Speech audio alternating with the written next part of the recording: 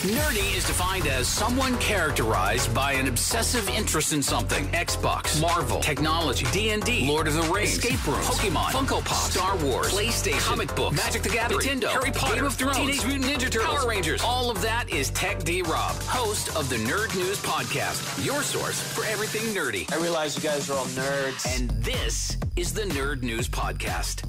Welcome to the Nerd News Podcast. I'm trying this a little differently again today. Adjusted the angle slightly, as you can see, and I'm using my cell phone as the video camera, and it looks pretty crisp from what I'm seeing on the computer screen here. But we'll see once it gets all mixed down and everything if it's any better. But you know, it's a step-by-step progress. I'll do it one week and see how it works, and if it doesn't work, I'll throw that part away. That's how it's gonna go. So once again, we're in my nerd office here. You can see my Funko Pops, probably a little clearer this time, I would think. They range all the way from Christmas Superman to Scorpion from Mortal Kombat. And if you have any questions about any of them, just, let me know and I'll tell you what they are. Some of them are pretty easy to tell. Like, that's definitely a Charizard right there. But I feel like these are going to be a little more obscure unless you're really nerdy. They're from the Full Metal Alchemist television show. And of course, Ron Swanson from Parks and Rec, and Kenny Powers from one of the greatest television shows of all time, Eastbound and Down. But that's not what you come to the Nerd News for. You don't come to the Nerd News Podcast to see my Funko Pops. Or maybe you do. I'm not judging. But I will say that if the camera does shake, it's because I'm not using the steadiest of camera mount type situations. I'm using a Logitech camera that I have unfolded to prop up my phone. So if it bounces around too much, we can blame that, and then I'll get it fixed for next week. So we're just making do with what we have right now. So on the nerd news front, we have some quick hits. So let's get started. So The Darkest Dungeon 2 is available as of Monday for the PC. Weird West is available on next gen consoles. It's still weird to me. I don't know which ones are which at this point. So next gen always means the most up to date to me at very least. That is out as of yesterday. And YS9 Monstrum Nox is on PlayStation 5. The Lord of the Rings Heroes of Middle-earth is available on iOS and Android as of tomorrow. Thursday, Death or Treat is on next gen PlayStation, Xbox, and then PC as well.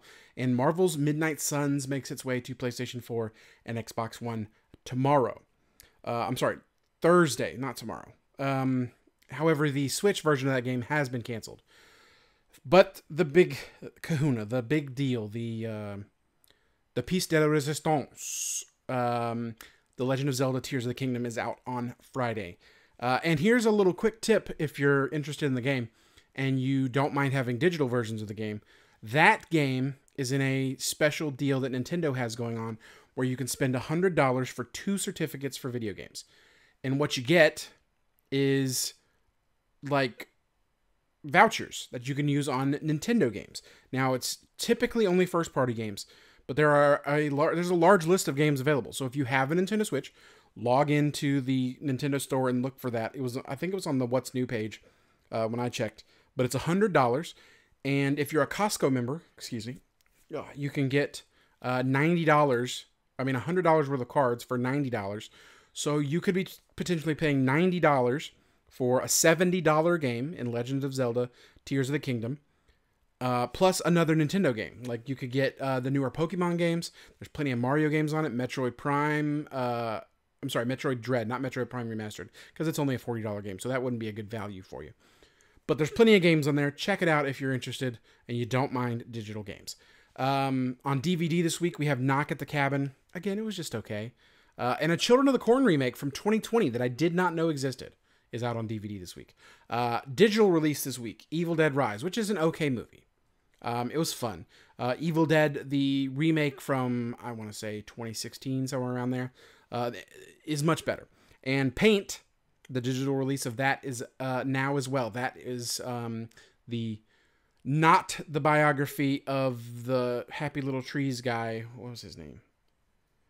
Oh, I can see his face. He's got the afro and the beard. You know who I'm talking about, and you're going to scold me when after this is over. Is it Bob something? No. Bob Ross. Yes, Bob Ross. Look at me. Don't scold me. And then in theaters this week, Book Club, the sequel. It's got a name, but I mean, that's literally the only big release this week. Nobody cares. Unless you're a huge Book Club fan from the movie from 2018 or whatever it was. There you go. Those are the quick hits for this week.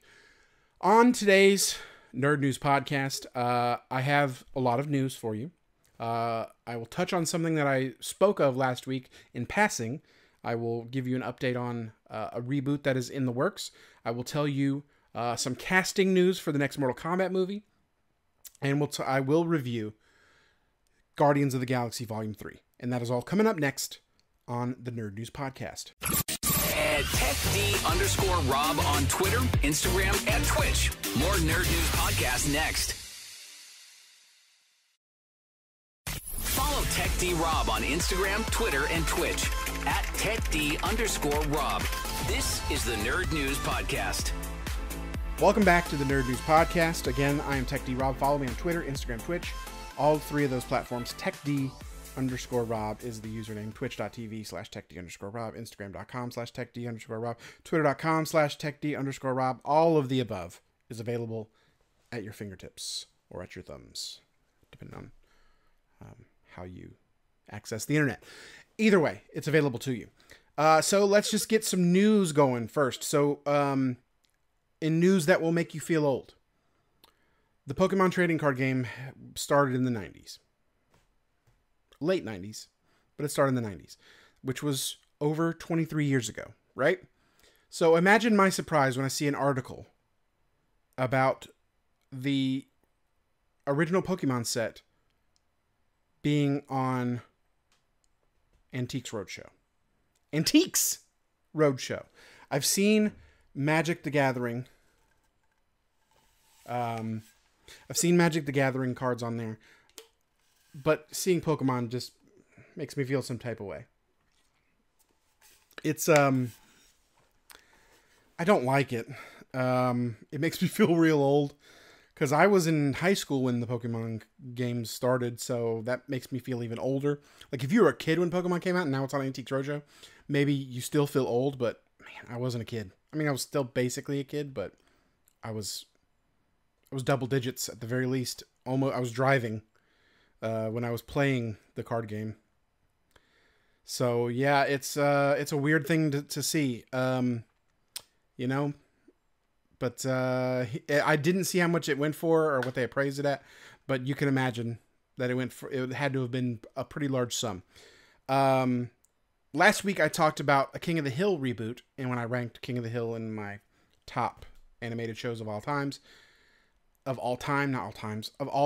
And the thing that was cool about that is literally I got a message from someone, the same person who said that he listened to the Nerd News and was kind of lost. He messaged again and he was like, man, I'm glad I listened again because you told me that there's a Futurama reboot coming and a King of the Hill reboot coming.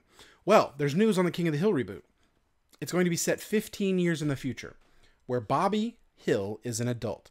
Now, if that doesn't get you hype for this reboot, I don't know that you're interested, because this is going to be incredible, because it's going to be so much fun. And then, from there, I don't know much else. This is information that was brought by the Stephen Root, who is the voice actor for Bill, and he's also on the show Barry, which if you're not watching Barry, holy cow, it's amped up. But yeah, King of the Hill, the reboot's going to be set 15 years in the future. No word on a release date. They're supposed to start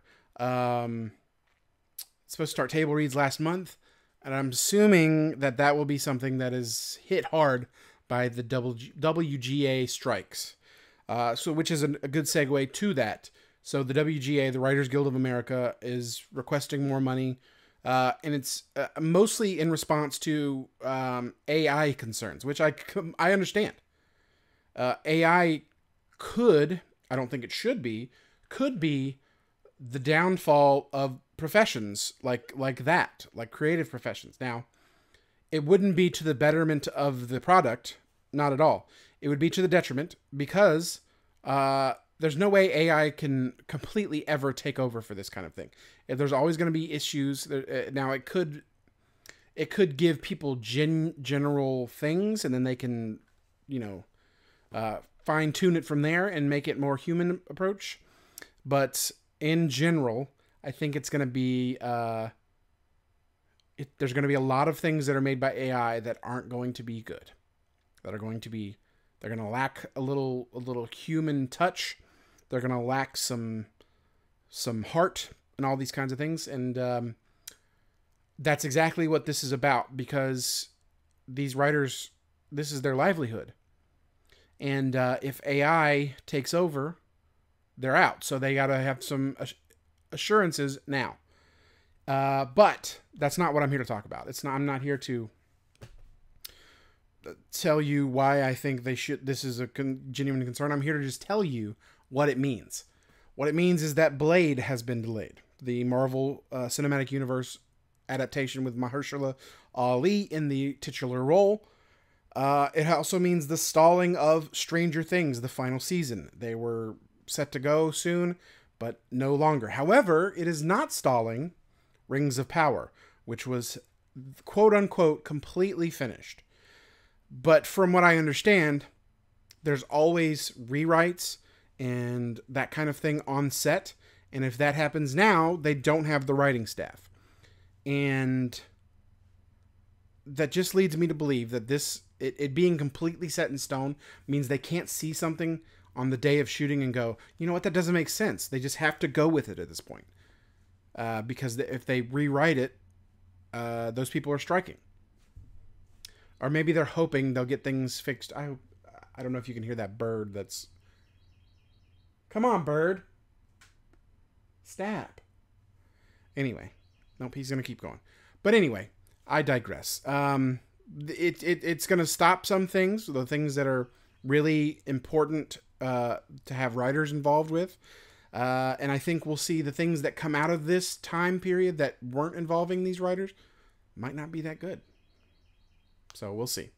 We'll see if it's a good news situation for these writers and a bad news situation for these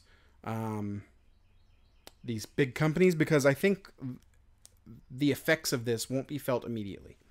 We'll feel these effects down the line. So we'll see. We will see. Speaking of down the line, the next Mortal Kombat movie, there's casting rumors. And Johnny Cage, if you've seen the first of the new ones, Johnny Cage is set to be a big part of this one. Well, it appears they may have cast their Johnny Cage in one Karl Urban, who, if you're not familiar with The Boys, he was also Judge Dredd. He was in Thor. He was the guy who took over the Bifrost whenever Hela took over on Thor 3. He was also in the new Star Trek movies. He was the Doctor guy. Karl Urban, a fantastic actor. So, do I think he can pull off Johnny Cage? I certainly do, but I'm a little surprised they went with someone of his age and not someone a little younger. But you know what? Anytime there's more Karl Urban in my life, I'm for it. So I'm excited about this casting, well, potential casting for the next MK movie, Mortal Kombat. Carrie Fisher got a star on the Walk of Fame over the weekend. Well, on May 4th, obviously. And on site were Mark Hamill and Billie Lourd, her daughter, but her siblings weren't invited. So apparently they weren't ever really that close or anything, something like that. But it still seems like something you'd at least invite them to be in the crowd.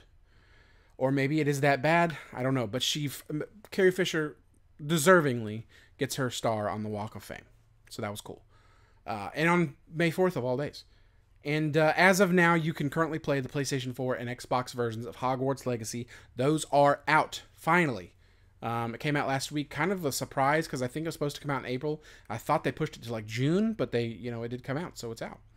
And on that game, and also on Star Wars Jedi Survivor, you can turn on an arachnophobia setting, which will limit arachnids in your game, and maybe even completely eliminate them.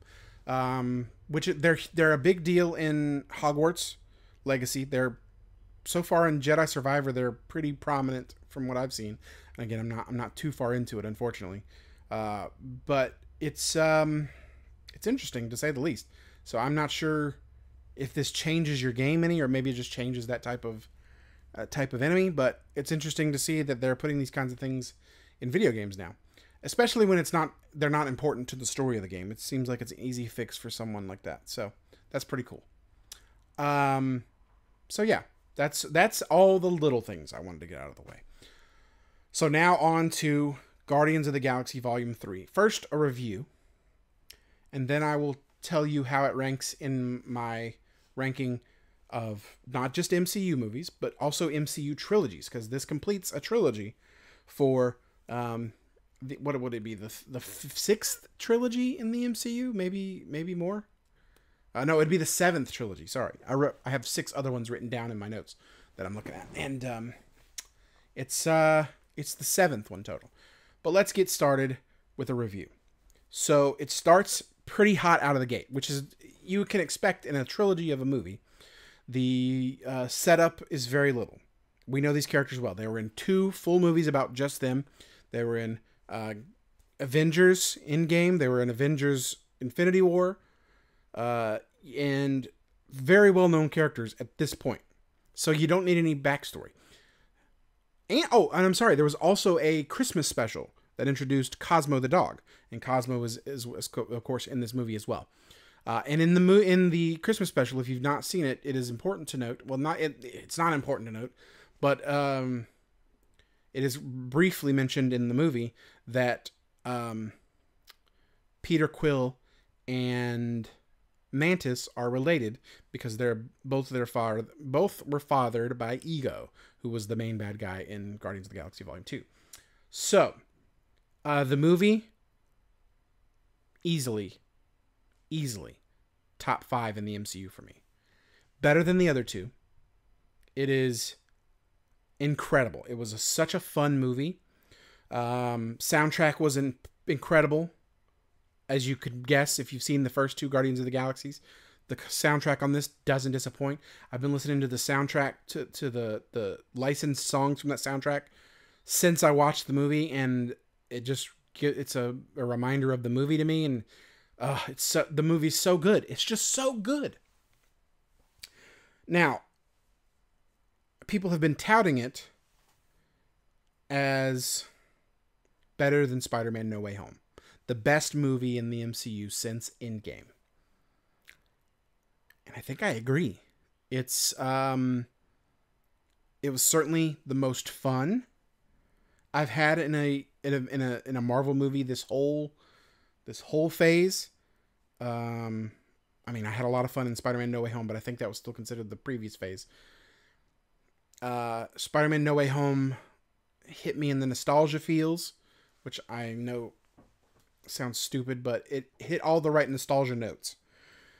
This one doesn't hit nostalgia notes because it's a team that we're still fairly new. But the heart behind this movie is so prevalent. James Gunn loves these characters, and you can tell every second of the movie. James Gunn knows we love these characters, and you can tell that every second of this movie. I'm not going to give any spoilers right now because I would love for you to be able to experience everything in it for the first time, like I did. But just go in knowing it's 2.5 hours nonstop. Start to finish, there is not a moment to rest. There are a few middle point, like a few downtime things that aren't really that much downtime. I think it's just to give the audience a little time to gather themselves and be ready for what's about to come, because it's just one thing after another is being thrown at this team. And the introduction of Adam Warlock is literally in the first 5 minutes. Not a spoiler. Adam Warlock's in the movie if you've watched the trailers. Will Poulter plays him. It's a lot of I'm trying not to say too much about it. Just know it's incredible. Perhaps a 10 out of 10. I don't know for sure. I'm going to go see it again on Tuesday. Well, today, if you're watching this, I will be probably have seen it already, but, you know, I record this on a Monday night. I've told you that before. But it's so good. I thought about going to see it again on Sunday. I just couldn't find a good time to, but I really think this is a movie that I could watch many, many times. Similar to No Way Home, similar to Endgame. Both of those movies are movies that I could watch over and over again. I could still watch them to this day. And in fact, I might go watch the last scene of Endgame today. It's so good. But now that leads me to where it ranks in the top 10. Like I said, top 5 movie. My top 5 were Endgame and Infinity War. I usually put it as 1. Spider-Man No Way Home is also in my top 5 now. And I would put Captain America. Which Captain America? The Winter Soldier is probably the better of the 3. But I like all of them. And then I think number 5 would be Guardians of the Galaxy Volume 3. I really do. Top 5. It could be higher. It might be higher, to be honest with you. So, in terms of I'm looking at my notes and I put Best Marvel Trilogy and Captain America right underneath it. In terms of Best Marvel Trilogies, I think it's right up there with Spider-Man. It's right up there with Captain America. It's right up there with Avengers. Now, Avengers, the second one was not good. Avengers 1's good. Avengers 3/4, which I basically say is one movie, Infinity War and Endgame. Those trilogies are the best. Spider-Man, Captain America, Avengers. The worst ones are Iron Man, Ant-Man, and Thor. Iron Man slightly at the top just because of the character itself. Thor would be my next favorite, but then last place is Ant-Man. Now, I love Ant-Man. He's a great character. And Ant-Man 1 and 2 were fun. Ant-Man Quantumania, not great. So my new ranking of best trilogies is probably Avengers is at the top still. Sorry. Spider-Man, Guardians of the Galaxy, Captain America, Iron Man, Thor, Ant-Man. That's how I'd rank the best Marvel trilogies. And go ahead and get in the comments. Let me know what you think. Send me a message, Instagram, Twitter, Twitch. I'd love to hear your thoughts. And next week, I plan to get into a spoiler type situation for Guardians of the Galaxy. I just wanted to give people a couple weeks to get into it and see where we're at, so they can get their own opinions before they hear mine. Well, I mean, I guess that's not fair. I did just give you my opinions, but you know what I meant. So I'm not spoiling anything for you, and you don't have to turn away this episode. So if you're on the fence about Guardians, I really think you should see it. It's that fun. It's that good. I loved it. And I'll see it again. I will have seen it again by the time you see this, probably. But it was awesome. It was so good. I can't wait to see it again. Oh, and when I saw it in 3D, even the first 20 minutes were blurry because they didn't have the 3D fixed right. And I still love the movie. That's a good test. That's a good sign, I think. Anyway, that is the Nerd News Podcast for the week of May 8th. I don't know when you're watching this, so I don't want to say a specific date, but that's where we're at. You know, May 8th, the week of May 8th. So thank you for joining me, and I'll see you next week. That's it for this week's Nerd News Podcast. Follow TechD-Rob on Instagram, Twitter, and Twitch at TechD_Rob. Subscribe now. More nerd news next week.